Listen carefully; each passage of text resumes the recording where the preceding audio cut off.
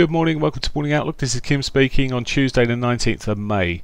So looking firstly at the data that's just come out, we've just seen the UK claimant count change, much bigger than expected, joint highest figure we've seen apparently.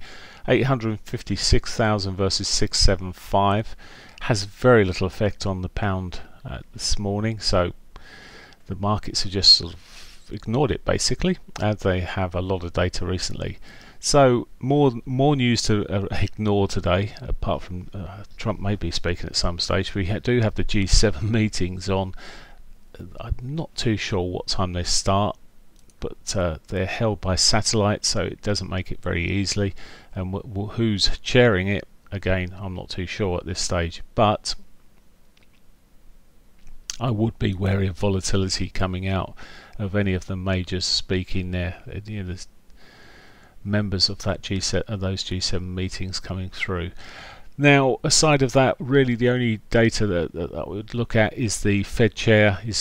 Powell is testifying again at 3 p.m. But even then, he has said his piece and in the papers, into the press and everywhere else. And I think it's not going to be full of any surprises. However, the markets still tend to move at the time he speaks, so be wary. 3 p.m. this afternoon. That's about it from the news side. So let's look at the technicals. The euro, solid shove, best day up it's had for a long time. I'm actually looking back here, and it's, well, many weeks, and it's seeing a bit of a follow through at the moment. However, whether that will continue, we'll see. There is some sort of divergence sitting across the 4 hourlies here, and I do think we may get a bit of a correction. If we don't get a correction, we'll get a consolidation. So that's what I'm expecting before another shove. But at the moment, they're both, the pound and the euro, are overbought where they're sitting, and as I say, we may have a bit more of a correction. Both have targets underneath, daily pivots, etc., which may be seen. Now, taking the pounds again, solid move up yesterday, pretty almost like a big key reversal. Didn't quite manage to push through the previous day's highs, but still solid all the same. Pushed up through to its weekly pivot. In fact, this morning it's pushed up again and run into the 4 hourly 50. I wonder if we'll get a bit more of a correction from that. I'm just watching that at the moment. It's already sitting into its daily R2, R1, beg your pardon, as well, but still showing a bit of signs of maybe a bit more movement there.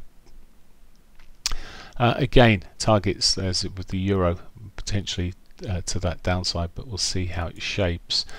So that's the pound, the dollar, yen. Well, the yen was a funny old beast yesterday. It shoved up, then it pulled back a bit, then it shoved back up, and it was a bit of a choppy old day.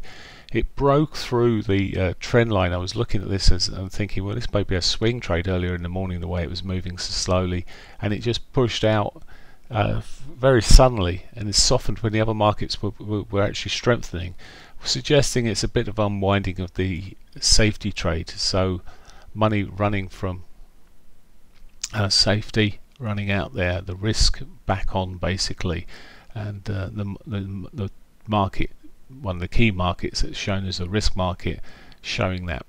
But it's a complex one, the yen, when this sort of thing happens, because it sort of wants to, there's the money coming out, and then there's the strength of the currency versus the dollar, and it's got into a bit of a mess. However, there is a trending mess all the same, but it takes it off the table for me.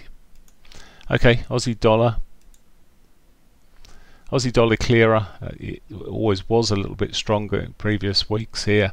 It'd been pushing up and making its route up there. Last week it's slowed up quite a bit there, and it's probably not quite the flavour of the month, but however, technically it's pushing on through. I hear that China is starting to cause more trouble in terms of now imposing tariffs on barley from Australia, so I'm not too sure what's going on there, but China do seem to be creating trade wars of their own at a time when you'd think they'd at least need to. But anyway, as you can see, Australian dollar here, 4 hourly picture, you can see that triple top across there.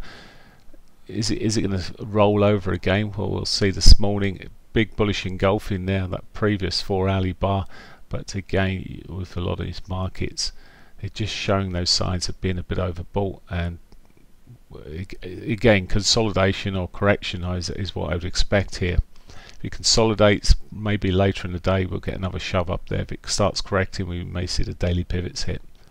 Similar sort of picture. Canadian dollar, when I eventually get there we go. Again, odd one, but it did mainly fall in line. Oil prices pushed up. We've got the expiry of the oil contracts today. We'll have a look at oil in a moment, but the Canadian dollar benefited like most other currencies against a softer US dollar here, and solid movement through, even through the Asian session here, continuation. A little bit of a retracement, not much in between there. Again, whether these markets can continue this, we'll see, but at the moment it's certainly, as I say, if you see consolidation around here, I'll be looking for a shove later. If it starts moving back, maybe we'll be running back towards pivots, but I think it may be the consolidation phase that sort of we see more so. Okay, moving on to the S&Ps. So the S&Ps, similar-ish sort of movement actually to the Aussie actually in price action. It's been quite solid last week. Last couple of weeks it's been a bit softer, but looking actually on the 4-hour, it's a bit more defined, but we've just sort of seen it break through prior highs here on both occasions there. It's actually just coming back, retesting those sort of high levels that we saw back in late April.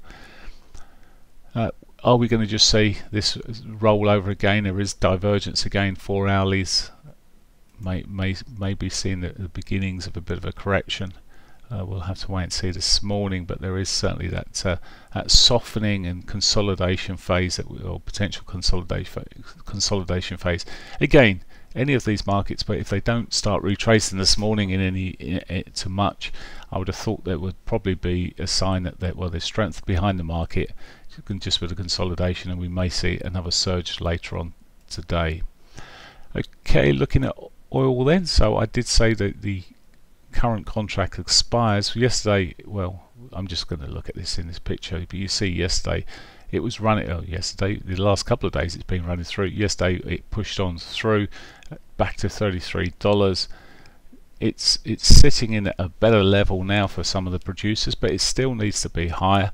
However, it's with the excitement of everyone going back or starting back manufacturing, etc. It's seeing the benefits of such. So where to today? Well, we'll see how it reacts later on when the contract actually expires towards that time. Remember last month we went into a minus $37. I don't think we'll see that. People were expecting the worst, but in fact this is much more positive with the bigger production cuts running through. So it may, if any retracements, any bigger retracements may give opportunities. If we see $2 or $3 coming off, maybe that will give us opportunities to buy in. Right, okay, that's pretty much it for me. I wish you a great day. As I say, the only thing really now to be watching for, well, is not much you can do about the G7 meetings, but Fed Chair Powell speaks at 3 p.m. Have a great day. Bye for now.